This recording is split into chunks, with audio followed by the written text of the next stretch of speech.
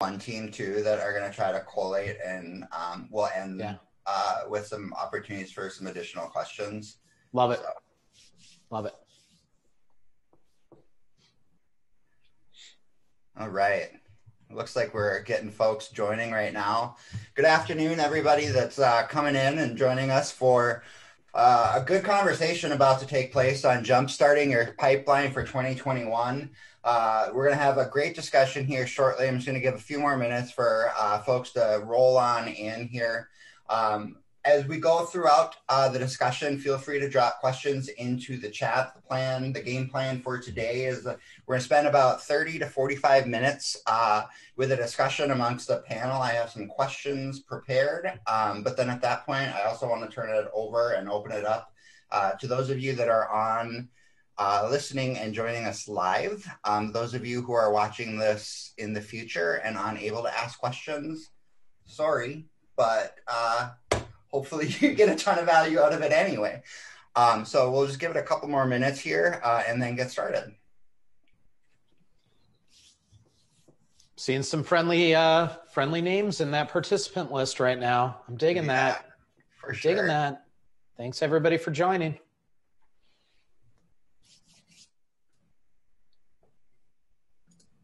Should we get some fire going for our pipeline? Dan, dude, you're on fire right now. You're on fire. I like it. Wow. Got to get the pipeline going. Wow. I love playing with these things, but this actually reminded me, Josh, you'd mentioned your previous colleague was on the phone and had their name changed. I forget to turn those off all the time, and you join the next meeting and it makes no sense. Yeah, exactly. Yeah. Yeah, you don't need to be on fire on your next call unless everything's on fire and it's like an earnings report and it's not looking good, right? Yeah, that'd be fine too. Yeah. Hey guys, everything's on fire. Don't worry about it. We're fine. We're fine. We'll get out of this one. We'll get out of this together. I'm going to do that for every investor call from here on out in my life. I'm just going to have it. Everything's on fire behind me. And that's all I'm going to say. I'm just going to say, guys, everything's on fire. Help. Send help. I don't have anything to report. It's all on fire. Yeah. Katie, I have to just say that it took about 15 minutes before we actually turned on the broadcast here for Josh to get that camera quality on fire. So she's chatting and that your camera quality is on fire. Oh, no, yeah. I mean, I can go between a lot of different things. So, I mean, we can change the video. I'll jump over to this cheaper digital display. Hey, here I am over here. I can do that. But I prefer, here's the deal. When you have the biggest title at the smallest company on a webinar like this, you have to really step up, right? Like, what's a sales reach with HubSpot and Vidyard? Are you freaking kidding me? Well, I look the part, baby. So, that's how we do. That's how we do at sales reach. That's how we do. So, yeah, anyway. For sure. You guys just missed it. His hair and makeup people are just standing off the way there too. So they keep telling me to stop quaffing it in that direction. But anyway, yeah, that's what we're doing. Yeah. That's awesome. All right. So we got quite a few folks here. About 23 people chimed in so far. So let's go ahead and get started because we got quite a bit to cover. So obviously we're all, breathing a huge exhale after one of the most crazy years ever for any of us in business and sales and in marketing. So I reached out to the three folks that you see here joining me to start thinking ahead, start looking ahead. I've heard from a lot of clients, a lot of partners, a lot of prospects throughout the last year. Man, let's just get through 2020 and let's get going on 2021. So I figured it's a good time to say, let's go ahead, start looking forward, and let's start taking some of the lessons from 2020 and see, how we can prepare to jumpstart that pipeline in 2021. As I was prepping for this panel, I came across a really good sentiment from McKinsey on kind of what's happened to sales over the last year. So I just want to kind of open up the panel discussion with this. I'm going to read it to you, and I apologize for that, but I also have it up on the slide here so you can follow along. So sales has always been a sensing organization, attuned to changes in customer sentiment, shifts in demand, and the requirements of different buying stages. But those senses are being flooded as customers shift to digital engagement, leaving sellers with more channels to cover and more interactions to manage. The pandemic has amplified these challenges, exposing weaknesses in existing sales models and gaps in digital readiness. In many ways, this data revolution in sales matches what happened to marketing departments about 3 to 5 years ago when they were forced to reorient their functions to be more analytically driven. With more data flowing in from non-traditional sources such as video calls and webinars, few of which are actually captured by current sales processes, understanding which customers to focus on, what they care about, and how they want to engage can often feel like a guessing game. And I'm going to put an editorial comment in there, like you're drinking from a fire hose. So that's from a McKinsey blog post on October 1st. So I'm going to open up to the panel and just ask each of you, how in your own organizations are you responding and reacting to this big shift and this big change?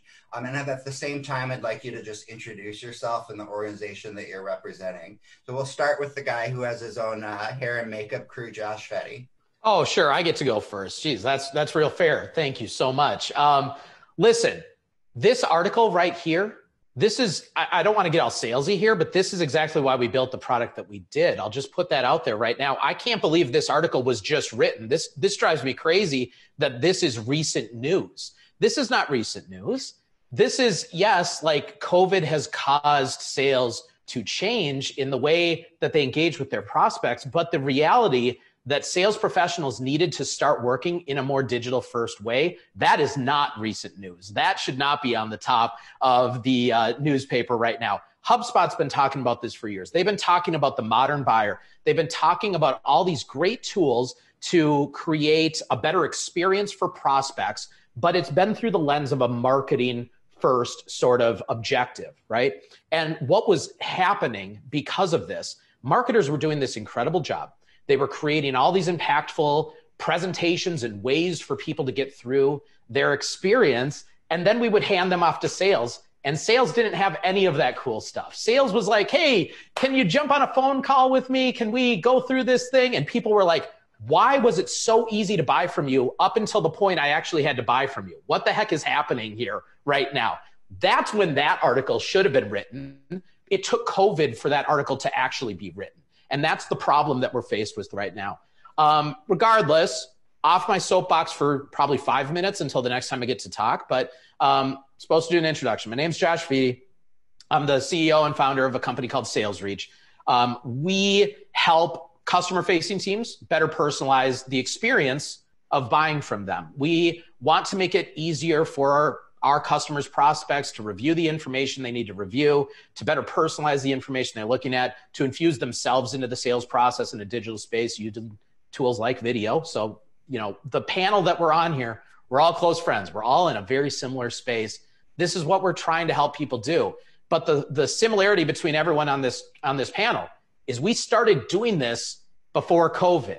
We knew that sales reps and customer-facing teams needed to be more engaging in a digital environment to keep up with marketing long before COVID.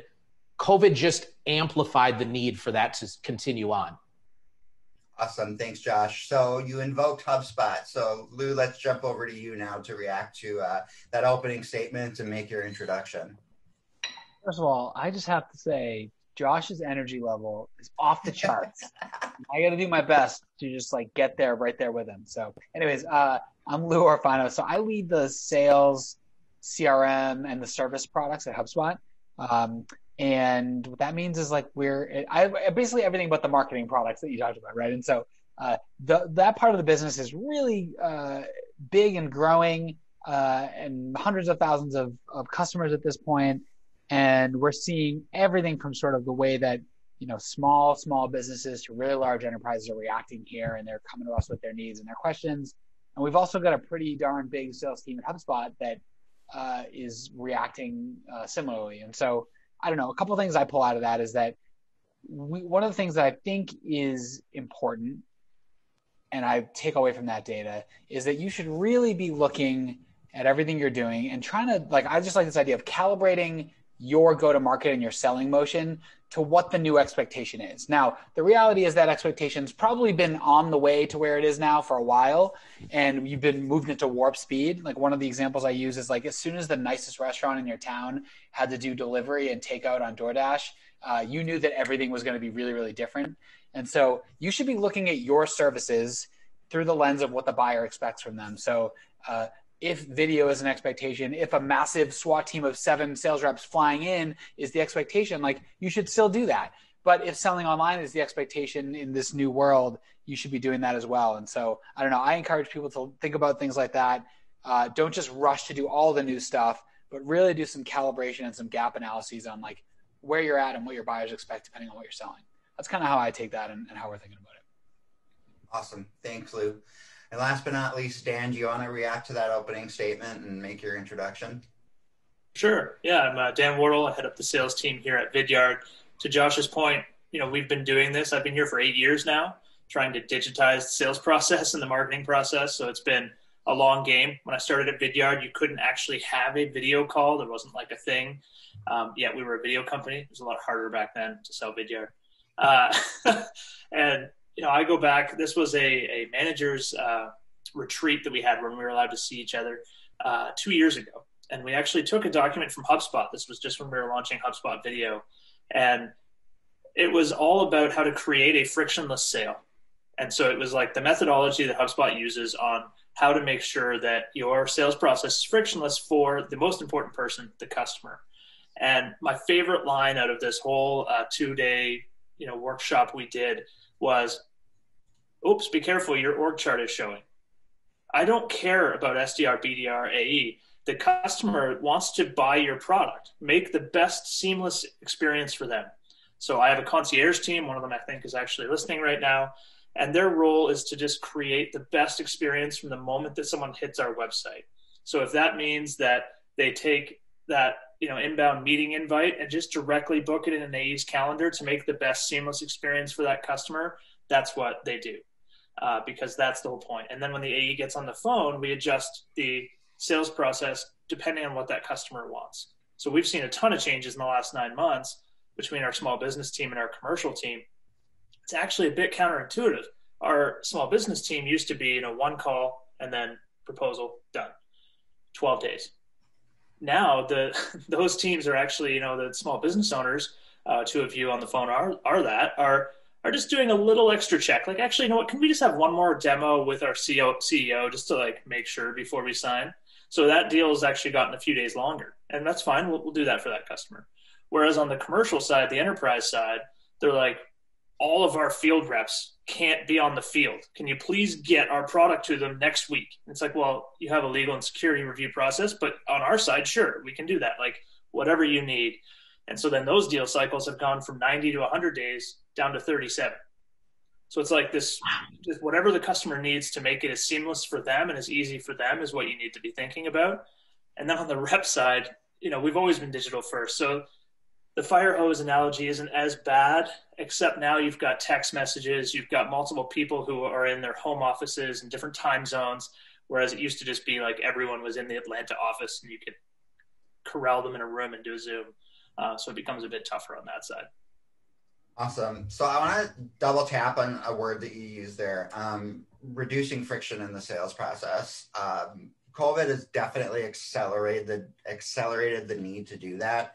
I'm going to highlight an update on a report that HubSpot published, I believe in October. They originally published it in March, looking at the impact that COVID has had on sales and businesses. One of the things that I found really interesting in this is it highlights exactly what you said, Dan, is all of the areas that you would expect that are reducing friction in the sales process are spiking. So things like online chat, things like video.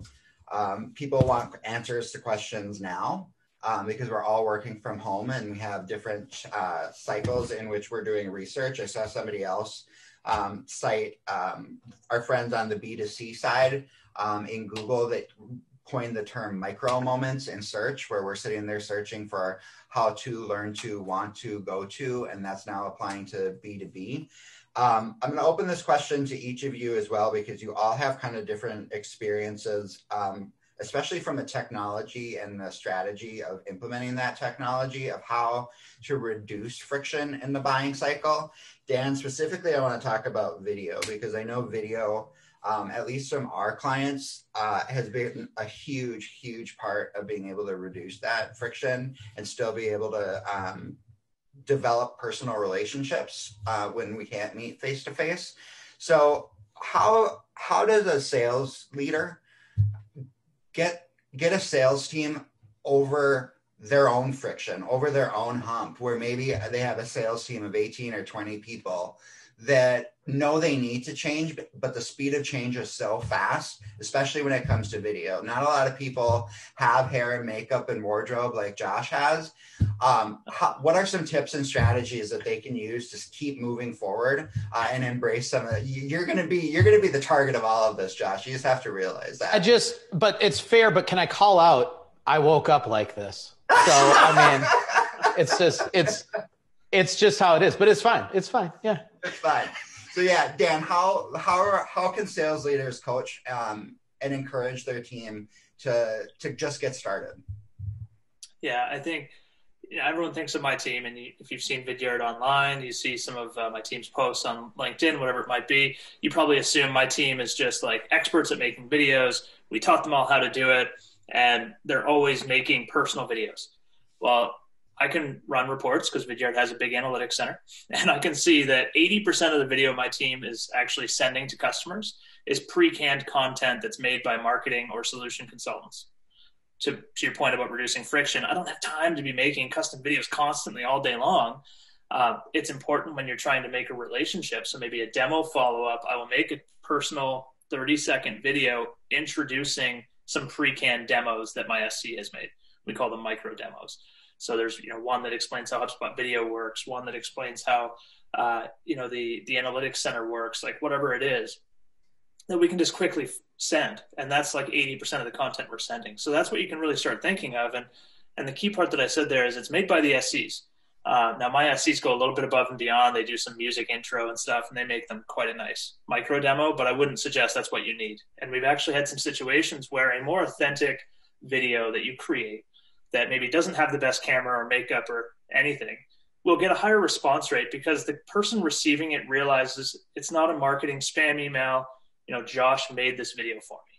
And so we had this great example that our small business team did. This was 2 years ago, way before pandemic, where they just made this quick video together saying like, hey, I'm really excited to talk to you, and made a generic video and then like blasted it out to a bunch of leads that were kind of stale in the system.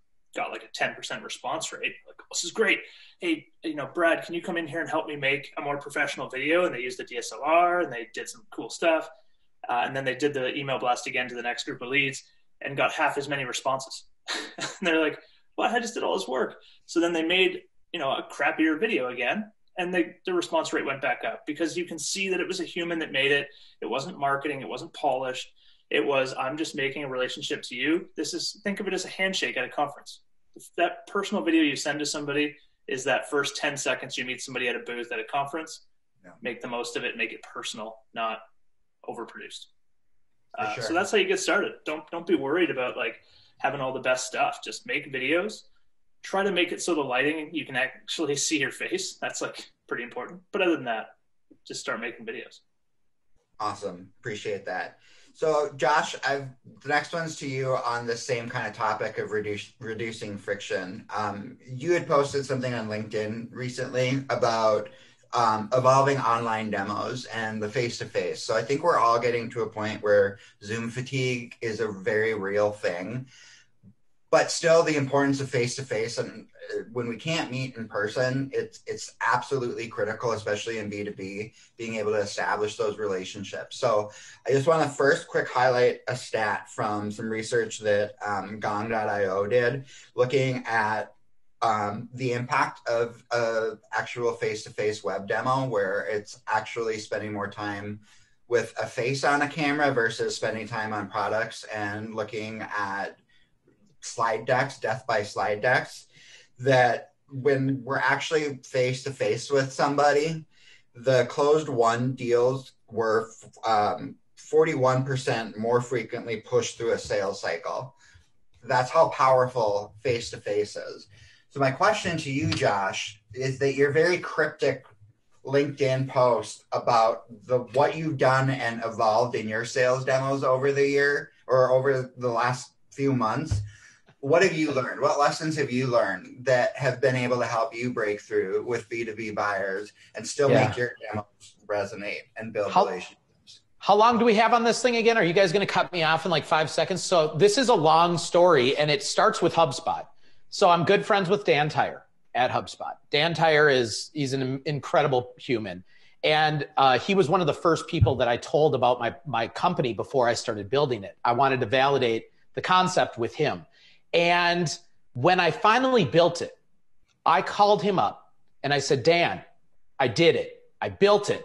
I want to show you what I did. Can I demo my product for you? And he said, yeah, absolutely. You got my calendar link. Grab some time with me. I got on the call with Dan Tyre and demoed my product. Now, when a person like Dan Tyre, the director of sales at HubSpot, the 6th employee at HubSpot, says, yeah, give me a demo, he's expecting a real demo. What I gave him was, I'm geeking out about my product, man. I love what I built, and I can't wait to show you it. He beat me up so hard when that demo was done that I kid you not, I cried for the rest of the day. I'm not kidding. I had recorded this demo because I was going to show it to my investors because I couldn't believe that, I was so excited. I was sure Dan Tyre was going to say, this is the most amazing thing. This is the most amazing sales tool since the cell phone. I can't wait for other people to see this. This is incredible. And instead, he beat the snot out of me. And here's what happened. After I got done crying, I listened to my demonstration 6 times. 6 times. I went through all the cycles of grief. I went through the anger, the regret, the denial, whatever the stages are. And when I was done, I realized exactly what the man had done. He was not attacking me. He was coaching me. He was coaching me in the best way possible. He deconstructed everything I did, and he was 100% right about everything he said. And every time I get on a demo call to this day, I'm not kidding, I hear his voice in my head. It's like Morgan Freeman, the voice of God, like, don't do that, don't say that, shut up, stop talking, ask a better question, dig deeper, right? All those important things. Those were things that were important before COVID hit, okay? Like, I would say 50% of the business that I was bringing in for the company pre-COVID was local. I was meeting with people face-to-face. So I was able to be a little bit sloppy on my online demos and still like be very, very fun and in a personable space and win enough deals. But when COVID hit, I had to really learn how to master this. And here's what I've come up with, if I'm going to just make it very, very simple, is you really need to realize and just embrace the fact that the best sales professionals in the world, one of the skills that all of them share is that they're all great entertainers. They love to host. I love to host, man. My office that I'm sitting in, I got a scotch bar. I've got like 15, 25 different brands of scotch. Like, anyone's welcome all the time, except for right now during COVID, right? I love to have people in and bring them into the culture that I've created here and the lifestyle of Sales Reach and the lifestyle of working with Josh. That's what all professional salespeople are really good at. And I think that this whole digital thing threw us a loop, because it's so much easier to take someone to a great restaurant that gets great reviews, or to take them to the best golf course they've ever been to build that relationship and create that excitement of working with you. If you can figure out how to be an entertainer during sales calls, during your demos, to make your online demos more interactive, to have some Q&A, to ask the right questions, to remember to have the callbacks to the things. You're not asking questions in the first 10 minutes just to like get through that. No, you're asking the questions at the beginning to make sure that as you're going through, you can call out individuals and say, Julie, you specifically were interested in talking more about this. We're at that point in this demo right now. I want you to see this right now. This is for you. So really, really important. What's this Lion King reference? I don't even understand what that is, but anyway, I love that. He's the sales lion. Come on, he's the sales lion. I mean, it's true. But regardless, anyway, look, make an experience. And this translates to everything that you do in business development or as any customer facing team. what is the experience that you're creating for people? Because people will never stop buying from people that they like. They'll never stop buying from people that they like. We all like to work with people that we like. Create a better experience for them. Work harder to make sure that they're entertained, informed, educated, that no matter what happens at the end of that call, that they're leaving better educated and more informed to help their business, irregardless of the fact of whether or not they work with you, and then you've won. Yeah, Josh, one of the things that we say a lot at HubSpot, which you've all probably heard, is to add value before you extract value, right? 100. So that was like the mantra, especially during the inbound marketing days and the early days. But if you take that to what you're saying about demos and the sales process, I think it applies just as equally where, not everybody's got a sparkling personality that they're going to be able to wow people, but they can try their best to add as much value as humanly possible. I think when you do it mid-funnel, it's way more impactful as well, right, than it is like way top line, because it's going to be hard to be super targeted and really add customized value. So I don't know. I would just say, like, if you can nail personality and value, that's amazing. If you could choose one of the two, I would probably choose value if you only have the ability to do one. So just something to think about. I think it kind of applies, which is an interesting thing to think about. So. The only thing I didn't rant on at all with that I think is important to call out as well is in what we're talking about right now, we're talking about, like, in a digital space, these are new things that are being thrown at you. Don't forget the skills that got you here, the skills that got other salespeople that came before you to success, right? There's so many things that I think we sometimes forget we need to be focusing on in our sales efforts. We get in this digital space and we just get in this digital mindset, and we forget about, like, the soft skills that, like, won us deals when we used to be face-to-face, right? Try to continue to bring those things back into the conversation. And you're totally right. You do not have to look. I look like I'm completely jacked all the time. This is just how I am. Like, I'm Billy Mays meets, like, Chris Farley. That's who I am. I own it. It's fine. Don't worry about it. But not everybody is that person, right? But you can be the person that knows the ins and outs of your product 100%. That's a skill that no sales professional should have forgotten, because if you know your product inside and out, and if you know your competitors' products inside and out, and if you know the products in the marketplace that your product can pair well with inside and out, you can always have an educated discussion to help guide somebody better. It's all about bringing that value, right? So you're totally right on that, Lou. And what I loved about that part, Lou, was, when you said you got to add value before you can extract value. There's actually a lot of child rearing books and stuff about raising children that talks about it as a piggy bank. You can't expect something from them until you put something in their piggy bank, until you give them affection, until you add value to them on a sales call. Love your part, Josh, around, like, not only should you be the expert in your own product, you should be the expert in your industry. For a long time, my title at Vidyard was video marketing specialist. I was a salesperson, but I had to be the expert on marketing and demand generation. And so I'd get on a call. I still remember this one. We sat down with 8x8, and 45 minutes of the hour was talking about digital ads and how to optimize SEM. Vidyard does nothing to do with that. But I was talking about how we do it internally, how we optimize for it, to show that we were the experts in marketing, and then 15 minutes about, like, here's how video can help with tagging people in scripts and things like that.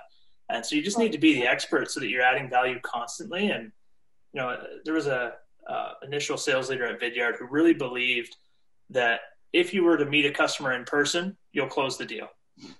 And I flipped that and I said, no, the customer that's willing to meet with you in person, you'll close the deal. You don't have to meet them in person. I used to travel every week for my first job out of school for 7 years. I would go down to Atlanta, Georgia, wherever I was. So I hated traveling after that. And then I started having kids. So then I just stopped. So for me, it's like, no, I'm going to get them to agree. Oh yeah, we'd love you to host you on site. Actually, I can't make it. Why don't we do a Zoom? And then let's do it. Because the fact is that they were willing to meet, and that's an indicator. And so nowadays it's tougher to ask that because you can't. But now it's like, you need to add value. You need to know something, personal about their job, about how you're going to help their business, to really make sure you've got that same feeling with the customer. We've just hit our video recording limit. Probably because of that beautiful HD camera that Josh has. Probably was sucking down all that bandwidth. Man. Don't worry, I'm firing that assistant right now. Can you hit the? No, I'm kidding. It was me. I'm doing it all myself over here. I'm doing it all myself. It's fine. Don't worry about it. Yeah. One of the things this reminds me of, though, is just how important it is and what you should be coaching your reps on. And I think, like, when we think about friction, just like one thing that came to mind was we had this just fascinating data that said that 82 or something % of managers and leaders say that they're providing coaching, 82%. And then when you go and ask reps how many of them feel like they're being adequately coached, it's sub 50%. And so that part's just incredible. Like, if that's not where a low-hanging fruit area for friction, I don't know what is. And so it's something to take a look at in your org, is like, what are the messages that are trickling down, and what is the time being spent in one-on-ones all about, things like that. This is an awesome discussion. I did ask, as people were registering, if they had questions, and we're going to have some time at the end of this as well for those that have been listening and collecting questions to chat them in. So if you have some, you can feel free to start chatting those in so we can pull through those as we get closer to the top of the hour here. I'm going to just kind of go through some of the questions that the attendees dropped in here. And as you feel like it best fits you, feel free to jump in and answer it. When looking to kind of drive and to start pushing forward modern and digital sales strategies, if you kind of identify a top priority or low-hanging fruit, knowing that resources aren't unlimited, time isn't endless, but where would you suggest a sales leader start in saying, this is where we're going to go for Q1 of 2021. Let's start with this one thing. Is it better training? Is it adopting a new technology? Is it reshifting their entire sales process? What would you recommend? And if you each want to respond to that, because you each have a different take, that would be awesome. We get that a lot as we're working through with our clients on sales and marketing transformation, is where do we even start? I always say, how do you eat a whale? A bite at a time. So just start somewhere. But I'd love to hear your guys' thoughts on that as well. So you've done the eat a whale reference, and you did another cliche one at the beginning. So this is 2, Ryan. You only have 1 left, and we're cutting you off with those. I know. It's fine. But they work, Josh. They work. I'll keep my answer real short because I also want to make this really clear. Start by asking your team what they would actually use. Start by asking them what they would be comfortable with. And what I also see more times than a sales leader selecting tools for the sales team is marketing leaders selecting tools for the sales team and not having the conversation with sales about what's coming down the pike. And when they roll those tools out after they've invested months of time and resources, that's when they find out this isn't actually what our sales team needed to make their process better. So start by asking them what they would use. Give them options. Ask them if they have ideas of things they've seen, but ask them what they would actually use. You'll have a lot more success with that. I think it depends on where somebody's at right now, right? Like if they already have HubSpot and they're using sequences and everything, they're already well ahead. The thing I would start with right now is really taking that step back, listen to calls. It goes back to the point about coaching. Like businesses have changed, and it doesn't matter which business you're in. We are on the positive. The video is now a trend and it's great, but you might be the other way. Either way, things had to change and your reps maybe haven't changed. And that came up earlier. And so review those calls and really figure out the coaching that you need to deliver. I would say the tools come secondary, tertiary. There's free products like HubSpot CRM and Vidyard that you can use. Don't worry about the tools. To Josh's point, ask them what they're going to use. More importantly, understand what has changed and how you're going to coach the reps to change along with it and be more effective with it. Because if you're still doing things the exact same way you used to, when we used to have conferences, when we used to be able to meet customers in person, something's changed. So map that out and circle in big red marker what's changed and how you're going to do that part of the sales cycle now. Is it HubSpot has all this data, response rates are down by 2/3. And so that means prospecting needs to change. How are you going to change it? What are you going to do different? How are you going to use social? How are you going to use text messaging, which like people are fine with now? I've got like 4 prospecting texts today, and I'm not mad about it. It's getting a bit annoying at 4 a day, but it's fine. And so you really need to identify, and like we go through an exercise with this when people launch on Vidyard. It's like, where did you use to meet with people? And let's figure out how to use video to replace that. That's like just the base level that you need to figure out. And it comes down to really just coaching and reviewing calls and like the stuff that nobody actually wants to do, but it's the most important stuff. And then you can get into tools and strategies and everything else. All right, you guys talked about tools and the reps, so I'll go a different way. I do think it's actually really important. Like if there was ever a time to do this, it's now, and that is just to ruthlessly align with what your buyer wants and align with your buyer, right? And so what does ruthlessly mean in this case? Like, are you really locked in with marketing on who the target accounts are that you're going after? Are you like really locked in there and fully agreed across the company? Have you done that map of how do they expect to buy from you? And are you actually delivering on that or not? And like audit a couple of sales processes that maybe you lost, like go do some retros on them. Talk to some that you've won as well. And then, I do think that in 5 years from now, we'll be measuring like buyer NPS in a B2B sales process, like regularly, more so than before and more so than anybody's doing right now. And if you think about getting to that world, what can you learn like nowadays about what's going on in the buying process that you can learn from? If like we all know we're going to get to the point where buyers are going to be rating us, even if they don't buy from us, how does that change what you would do right now, right? Like how would that change like the little micro moments that you would improve in the process? I think there's a lot of low-hanging fruit there. I love what you said there, and I gotta piggyback on that a little bit because I think it's a good idea to not just talk about the tools, because the most powerful tool that you have is yourself. And I was reminded of this recently. I sent a personalized video to a prospect of mine on my system, and they responded and they said, "Dude, that was so cool. How did you do that?" And I said, "What are you talking about?" And they said, "When you said my name in that video, I looked at your lips, man. I couldn't even it looked like you were really saying it. I heard my name. I can't figure it out. I've watched it like 15 times. Like, how the hell did you say my name? How did it say my name and your lips look like?" And I said, "I don't really understand your question. Are you asking me if I built an AI engine for like putting your name into my generic video?" And he's like, "Yeah, how'd you do it?" I said, I hit record and I recorded a personalized note to you. Now, this could apply to so many things. Like this could be an AI automated email message that like really triggers somebody. This could be an AI automated anything. But I think what we need to remember is that it's important to take a step back and stay human. Because if you look at those interactions you have and the response you get from people when you spend just a little bit more time making it a little more personalized, they really feel special. And I think that's even more important to be considering right now when it's not hard to understand that a large percentage of the population is feeling a sense of loneliness right now. They're honestly like looking for interaction. And that's why cold calling's kind of having a resurgence right now, because there's a lot of people that right now just want the phone to ring. They just want someone to talk to. And they'll take that call longer than they normally would have.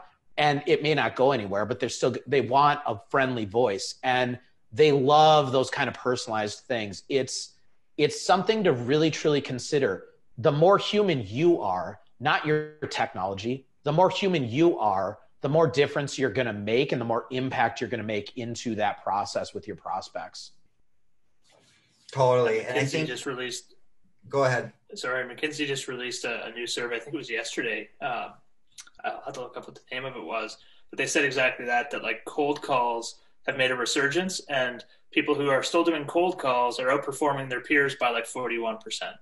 Because other people have just stopped and they've just been relying on like mass emails, like just use my cadencing tool to fill the pipe. And that's why we're seeing such low response rates. McKinsey just published this yesterday. I've been saying it for like 60 days. So, I mean, good for them for finally catching up to me. No, I'm totally kidding. But at the same time, there was also a recent article from McKinsey as well. And they polled buyers in the B2B space, and they said, look, sales has changed. What do you like about it? What do you hate about it? What do you want to go back to the way it used to be? 80% of the buyers in a B2B space that they questioned said, we like it better now.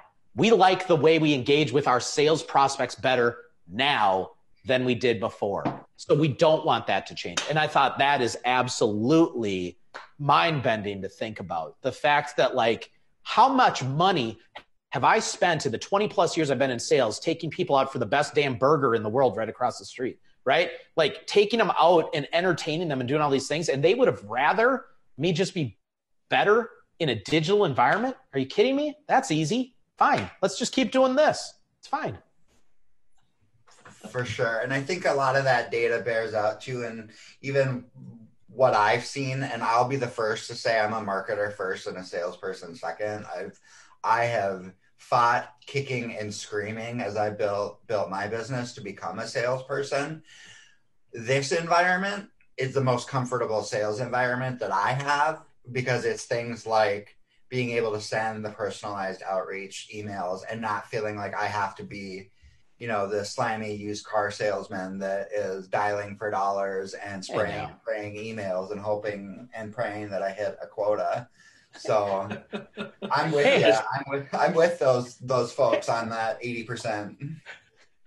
I still remember the first sales guy at Vidyard just before me. You know, we'd go to a conference, and he was one of those people who's just amazing at a conference. Like he's got the personality like Josh. He's out there, he's juggling in the middle of a crowd at Marketo Summit when we're like 10 people, and he comes back with like a stack of business cards. Man, I don't want to do that. That's not me. I'm like, Ryan, I just want to be in my home office here making some videos and having really good conversations with people who actually, you know, want to engage. They're not forced to because you're at some corporate event. Mm-hmm. Yeah. For sure. We need both of us in this world. Yeah. All right. So we've got about 15 minutes left, and I want to make sure that those listening, if they have questions for the group that is assembled here, that they have a chance to ask those. So I'm going to pause for a little bit and give you a chance to chat those in or raise a hand. I just discovered the raise a hand feature recently. Can we do a raise a hand and let them in on the video side of things? Can we do that? I will certainly try. You're pushing skills here. But yeah, if you raise a hand, you have a chance to actually. This is it. If you ever had a dream of being on video camera with Dan, Lou, Josh, or Ryan, now you can be on video with us right here. Thanks for the afterthought, Josh. Yeah, no. You're the moderator. No. You come last. You're the moderator. It's just the way it works. Don't worry about it. Yeah. By the way, I just put on my I put on a bracelet. This is the first bracelet I've ever worn in my life. Daniel Disney sent me the social selling bracelet. How cool is that? That guy's the jam, right? So, hey, if you're looking for some like social selling tips, follow Daniel Disney on LinkedIn for sure. Good to know. All right. Well, we seem to have a quiet group today. I can do some more product plugs. I got Ethan Butte's Bomb book behind me if you want. I've got Dan Tyre and Todd Hockenberry's Inbound Organization behind me. I can read a couple chapters from that if you want to. That's a good one. I got Guy Kawasaki's book back here. That's a good one. People should read that one. Yeah. Great. So it's going to be story time with Josh now. Yeah, I mean, I can read you some stories. I got a David Sedaris book too. There's a really good chapter in that one. I can read that if you want to. Yeah. All right. Well, we can let people get back to their day. Closing thoughts, guys, as you head into 2021. What is the thing that you're looking forward to the most? And what do you think is going to be the thing that's going to stick with us long after COVID is no longer part of the lexicon for sales and marketing? Or maybe that you hope it sticks around. Okay. What order are we going in? Who goes first? Do you want to go first? Yeah, sure. I actually think it's really cool that we're seeing sort of the outside rep become an inside rep, the inside stuff moving to sort of e-commerce. And I'm pretty excited to explore that world, honestly. I think if you can like figure out the right blend of selling online and selling through reps and do it the right way, you can create like a really efficient, customer-friendly model. And so that's a lot of the stuff we're working on at HubSpot. Like we're trying to figure out the right blend there, give the reps the right tools, but also make sure the buyers like it. So I'm pretty excited for that. I think COVID has just made that more of a reality that we should do it. Like this has been on my mind for a while. We had a funny internal meeting like 2 years ago where a couple of us were trying to like float this and get momentum for it. And then suddenly like Brian Halligan's calling us saying like, where's that plan? Like, let's get this thing moving. So there's a lot that we're thinking about there. I think it's going to be cool. Awesome. Dan? For me, it was ironically, it was my father, who is a retiree from Bell Canada, the telecom company here, that mentioned this weekend. He's like, back in the 70s when he was installing telephony in these big buildings, office buildings, IBM buildings. Somebody asked him like, "Oh, I've heard there's going to be like a video phone. When's that coming out?" And he'd tell people, "Oh, it's actually going to be next year, but it's an extra $2 a month. Like, I don't know if it's going to be something you want." And he would just pull people's chains because that's what he's all about. And now I'm like, that is the future. I think, after we're all safe to visit one another again, first of all, the last thing that's going to be allowed is to have vendors come in your office. That's beyond anyone's future vision right now. So sales motion is going to be like this for a while. And so the way I see the world moving is, I started at Vidyard. There was no such thing as Zoom or any kind of video conferencing. Now we're sending videos in emails and in text. What's next? Well, next is when you call somebody, it's just going to be a video call. That's going to be the default. It's just going to be FaceTime for the enterprise. And, I think that's what's going to live long beyond this. And, just virtual selling, quorum, decision-making. I just got off a call with one of our potential customers, and there was 27 of them on the phone listening to our demo. And it's not a huge company. I'm like, this is the new thing, is it's allowing more people to be involved with the decision-making process. And then, once somebody gets involved with being able to make decisions, they're never going to leave. They're always going to be there helping to make a decision. And so just expect that decision team to get bigger, bigger, bigger, regardless of whether we get over this pandemic. Yeah. I mean, let's just say it. Like, what I'm most excited about is for COVID to finally go away at some point. But look, here's what I'm really excited about from a business perspective. I'm so excited about how quickly people have had to embrace technology in good ways in their life. We're starting to see more good come out of technology than bad now. And it's been really exciting. For me personally, I have friends all over the world now because of embracing the technologies that are readily available to me. I mean, I had a call with someone in the Netherlands the other day that became a fast friend, right? In the Netherlands. He's got a guest room for me. I can't wait to go there when COVID's done. It's going to be amazing, right? I got to do a podcast with Daniel Disney, right? It's absolutely incredible if you just look at the bright side of this and realize that, wait a minute now, if we're talking just about salespeople, many salespeople used to stay to their territory, and many salespeople still have a territory that they stay to. But for someone like me, I can do whatever I want. I own a company. I can do whatever I want. I can call anyone I want. I can talk to anyone I want. And I literally can. I can literally talk to anyone I want. I can literally have a meeting with anyone I want. It doesn't cost me anything. I don't have to hop on a plane. I don't have to leave my family alone. I don't have to make a reservation at a hotel that I don't want to stay in. I don't have to do any of those things. And I can still have meaningful relationships and interactions with people all over the world. And I'm most excited about that. I'm most excited that people have had to speed up their adoption of utilizing technology in a good way. And I'm most excited about the reality that I don't believe that's going away. I think that all of the things that we've learned to embrace and to bring into our life and to improve our life and to give ourselves more time in the day to do more or to have more time with others is going to remain far outside of this. That's what brings me the most joy and excitement right now. Awesome. Dan, your video calling struck a question from the audience in the future. So the question was if anyone has received a cold FaceTime call. Yeah. Yeah. I've done it to people too. Have you seriously? I do it all the time. Why not? Yeah. Because here's the thing.